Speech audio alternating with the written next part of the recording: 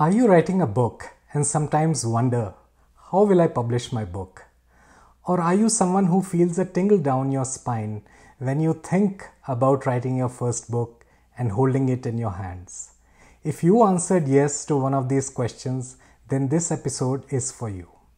In this three-part episode, we present the main publishing paths, discuss their pros and cons, and help you decide, how will I publish my book?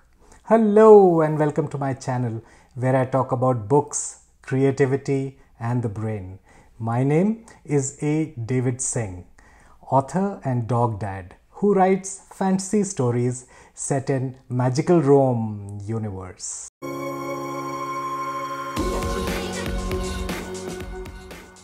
Aspiring authors often ask me, how should I publish my book?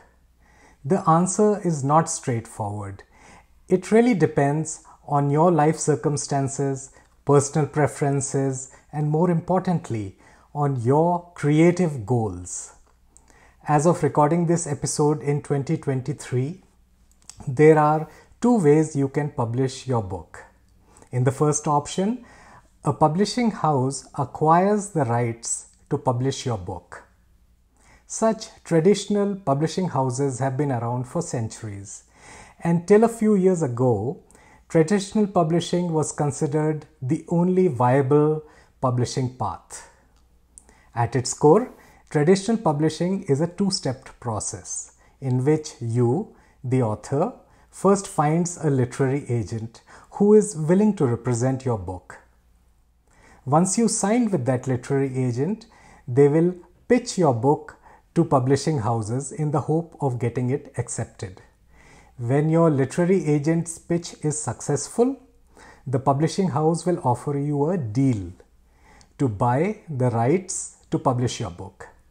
Then it is up to you and your agent to negotiate that deal, and when you're ready, you sign a contract with the publishing house.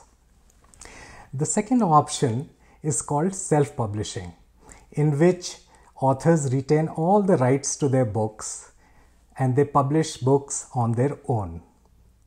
The earliest known example of self-publishing is Charles Dickens.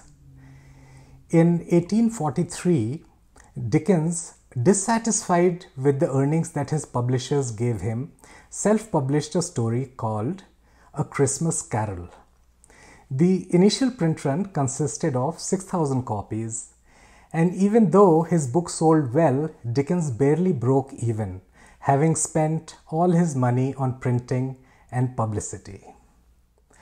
Over the next 1.5 centuries, self-publishing reared its head in fits and starts, but none of the authors found it a sustainable way to earn a living. However, all that changed with the release of Amazon Kindle in 2007. Over the next few years, this handheld device disrupted the publishing industry and led to the robust publication of ebooks. In the 2010s, self-publishing went mainstream by embracing newer technologies and practices and extended to formats beyond ebooks like paperbacks, hardcover books, and even audiobooks. In today's climate, self-publishing holds a strong appeal amongst authors because it has proven itself to be an efficient way to publish books. The main attraction of self-publishing lies in its ability to tear down the barriers that exist between authors and readers in the traditional publishing industry. With this broad overview of traditional and self-publishing, let's dive into their pros and cons and help you decide, should I publish my book through a publishing house or should I publish my book on my own? Click on the video that pops up on your screen or on the link below and I'll see you soon.